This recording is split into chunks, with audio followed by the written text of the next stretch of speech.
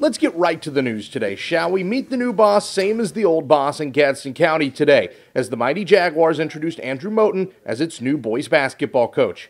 Moten, of course, is a Gadsden County legend through and through, a former Florida Gator star who, of course, won the state title with West Gadsden just before consolidation and had previously worked with the Tallahassee Southern Kings. Moten says the Jags will continue to run his high-intensity style, but they've got some catching up to do. It's nothing changed. I'm an up-tempo type of guy. I like to press all over the basketball court, and that's the way we're going to play. And I think we have the guys here to do that.